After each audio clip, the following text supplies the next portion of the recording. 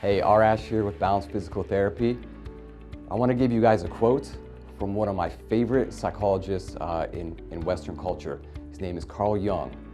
This quote is, "People don't have ideas, ideas have people." Okay? So I'm going to repeat that again. People don't have ideas, ideas have people. So what's an idea? An idea is a thought. It can lead to action or inaction. Depends on the thought, right?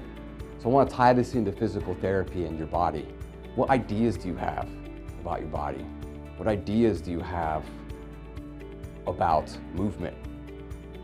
What ideas do you have about feeling good? Or what ideas have you, right? So think about that and write them down.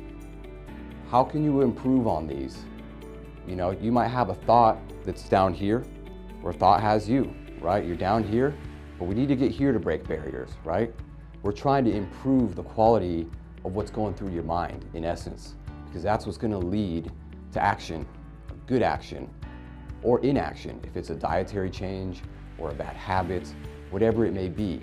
We know at the basis, your mind is physical. It's a bunch of neurological wirings and sequences that are occurring in your brain through your spinal cord to all the nerves in your body, right? So what's going on up here is going to change a lot what's going on in your body and what you're going to commit to or not commit to. So we need to break it down objectively, make it reality, write it down. So what thoughts do you have? What ideas do you have?